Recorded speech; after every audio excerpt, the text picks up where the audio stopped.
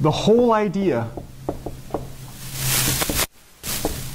of modern, and by modern I mean post-1950s, linear algebra, although linear algebraists in the 1950s would not have this level of sophistication, is to build new technology on simpler techniques. And we talked about that pyramid, right?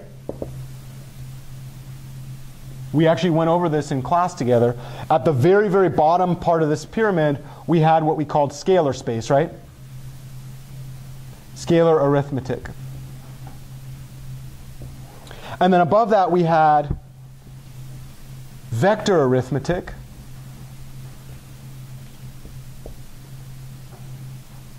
Which meant we had scalar vector and vector vector. So scalar arithmetic was multiplication of scalars and addition of scalars.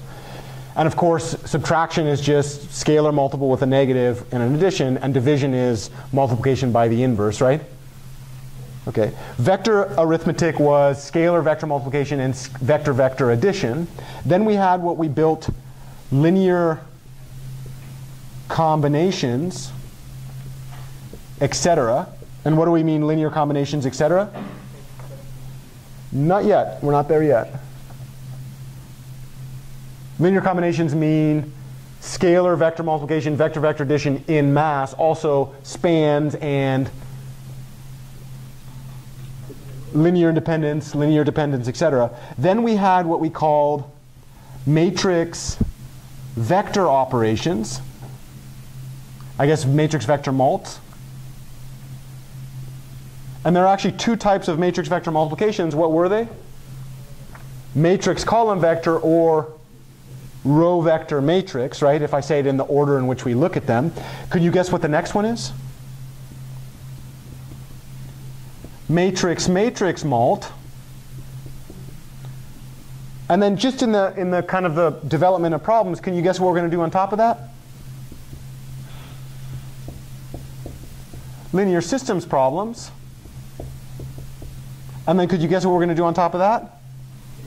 Least squares problems. And then could you guess what we're going to do on top of that? Yeah, wouldn't that be nice? Not quite. Then we need to go to another pyramid called vector spaces. And then do a lot of prayer. Actually, somewhere in between here, we're going to do a crossover. This is where finite dimensional ends. So this is finite dimensional. So we'll get there later. In other words, you can think about this as like RM. They're the least interesting vector spaces that exist in the world. They're very interesting, don't get me wrong. But compared to the vector spaces that we'll study in function space and some of the stuff that we're doing here, they're not interesting enough, right? So what happens when we branch from this subset of ideas into this one, we're going to go from finite dimensional into what could be infinite dimensional, which means we move from algebraic usually into differential, right? An analog in calculus is single variable calculus, multivariable calculus, but it's not as pretty as what happened in calculus because the techniques up here are not just generalizations of the stuff that you did in calculus, right? There's actually some other material that we didn't study yet that will come in this top space. But what I wanted to point out here, to give an idea of why I was having you study this, how did we build vector arithmetic? What did we do?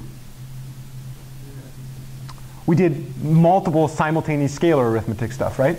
How did we build linear combinations? We did multiple vector arithmetic operations. How do we build matrix vector multiplication? We allowed ourselves to do multiple linear combinations, either linear combinations of the columns or linear combinations of the rows, and then we just ordered it as such. So now I got to have a beard and a pipe. Could you guess, could you make a wild guess how we're going to construct matrix multiplication? It's almost like we're going to use the technology that we've developed previously to develop new technology, right?